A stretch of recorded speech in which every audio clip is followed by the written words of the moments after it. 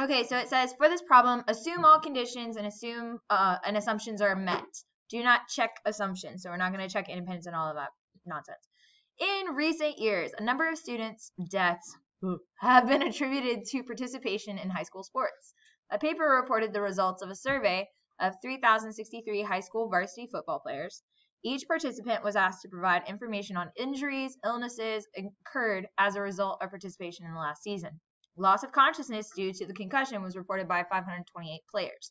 Use this information to construct a 98% confidence interval. Okay, so what you're going to do first on here is you need to know what p hat is. You need to know what p hat is. So p hat is going to be how many people said, hey, got a concussion, right? Lost consciousness because of concussion out of the total number of people. Okay, so we did 528 divided by 3,063. Okay, and so that gives you 0.1724. Okay, and then we want to find that interval, right? Okay, so we've got our point estimate, and then we're going to plus or minus the margin of error. Remember that margin of error is calculated by taking the critical value, so that z star, and taking the square root of p hat times 1 minus p hat divided by n. Right. So remember, this is a 98% confidence interval. I don't know about y'all.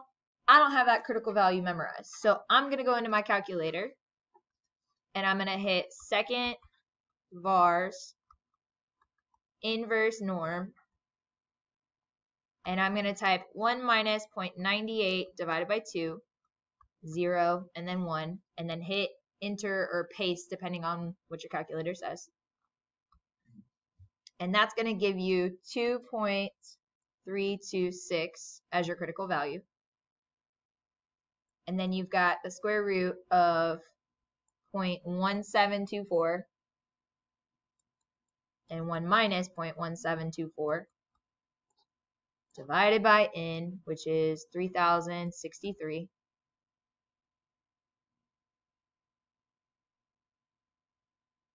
Okay, and remember our point estimate was 0.1724, and we're going to add and subtract this nonsense that we got over here. Okay, so when you do that, you get an interval from 0.1565 and 0.18826. All right, so what does that mean? That means that between 15 to 19% of your football players from that high school have lost consciousness due to a concussion. Which, like, in reality is not like the biggest percentage, but then when you think about the damages of losing consciousness and having a concussion, that could impact a lot of different things. Because those people are also going to have jobs later on, right? And so, like, let's say that they had a concussion back when they were a kid, and those repercussions don't happen until they have, like, they're later on in life. Maybe they're a surgeon, and on the surgery table, they have some issues. You know what I'm saying? So not the best thing, right? So just something to keep in mind. But play sports, okay? All right, so on the practice quiz, what? Tryout for lacrosse. Sorry. All right, so on the practice quiz, it says a May 2000 Gallup poll found that 38% of a random sample of 1,012 adults say that they believe in ghosts. Ghosts are real. It's fine. Okay, so find the margin of error for this poll if we want a 90% confidence in our estimate of the percent of American adults who believe in ghosts. So first thing that we need to do is identify our p hat. I'm going to use a different color. Sorry. P hat. I always think of, like, P's having a party because he's got a little hat on top. Okay, so you're taking 38%. We're going to turn it to 0.38. Boom! Found the p hat. That was easy. Yes. Now, we're trying to find the margin of error. Remember, that margin of error formula is your critical value multiplied by the square root of p hat times 1 minus p hat divided by n. Okay, remember, critical value comes from taking the confidence interval confidence percent, confidence level, this number right here, and doing all of this nonsense to it. Okay, so coming back into my calculator. Why is it glitching? Going back into my calculator, I'm typing second vars inverse norm, and I'm going to do 1 minus 0.9 divided by 2, 0, 1, parentheses, and I get a lovely critical value, okay, of, oh, didn't do it, sorry. Second vars inverse norm, what? 2 point what? 366.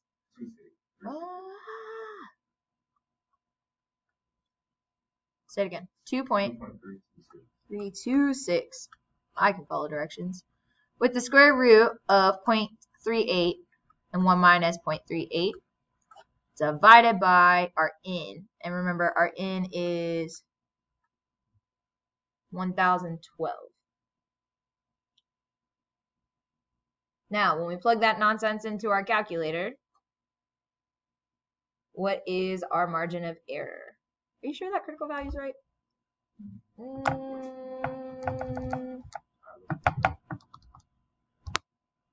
No, it should be 1.64. Pause.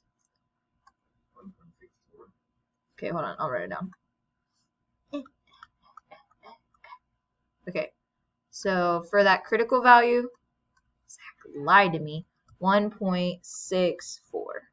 Oh, yeah. Yeah? Yeah. Oh, okay. I was looking at the wrong one. Good talk. I was like, there's no way that critical value is that big. But alright. Okay. So when we simplify all of that, we're going to get 0.38 times 1 minus 0.38 divided by 1012. I got 0.025. And that is our margin of error. That's this mess. Yeah, organization. Love it. Okay.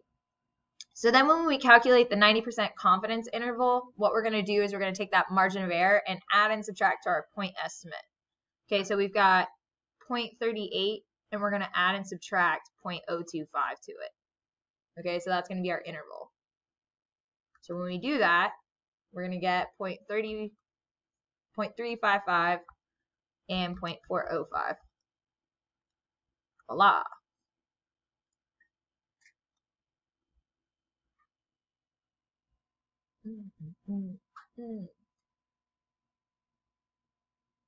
So, is it valid to use these procedures? Check all assumptions below. Remember, the first thing that you always check, is it a simple random sample?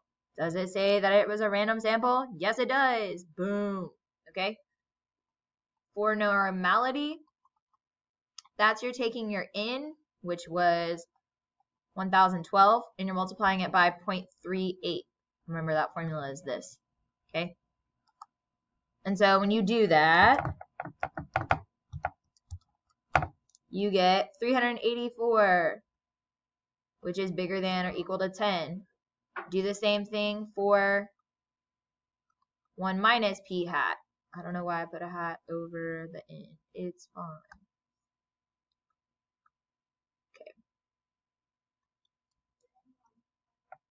Okay. N wants to party too. Yeah, exactly. Then you get 627, which is bigger than or equal to 10. Yeah. Okay. And then the last thing that we want to check is independent. Okay. So is it independent? Yes, everybody's answer is independent of one another. That's what we assume when we have that random sample. Okay. And the last piece is the population of adults is definitely bigger than our sample size, right? Times 10. Okay. Cool. Interpret your answer to part B. What do those numbers mean in context of the problem? Okay, remember, this is what you write out when it says the word interpret. This is exactly what they're looking for. I, being me, am 90% confident that the true proportion lies between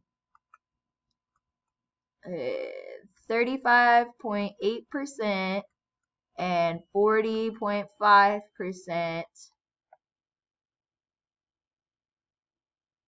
for those who believe in ghosts.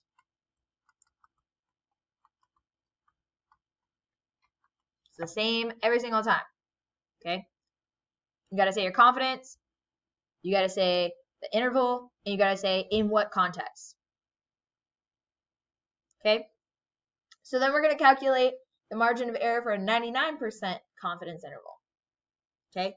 So remember, we're gonna use our fancy dancy plug it into your calculator nonsense to get our critical value. And our critical value for a 99% confidence interval is 2.576. If we're calculating the margin of error, we're going to use that formula that we had at the very, very, very top. So margin of error is taking the critical value, multiplying it by p hat times 1 minus p hat divided by n. And when we do that, we get 2.576 times the square root of 0.38 times 1 minus 0.38. And we're going to divide that by 1012. And when we do that, we get 0.0393. 0.0393.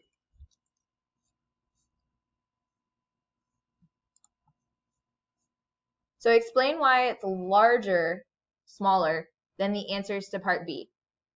So explain why in E it is larger or smaller than the answer to part B. So first of all, in part B,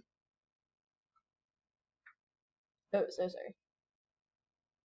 Okay, so first of all, the margin of error is larger, right? Yeah, because in part B we got 0.025 for our margin of error. Yeah, okay, do we see that? Yeah. So margin of error is like right there. Quit tripping out. Okay, margin of error is 0.025 up here. And we got 0.0393.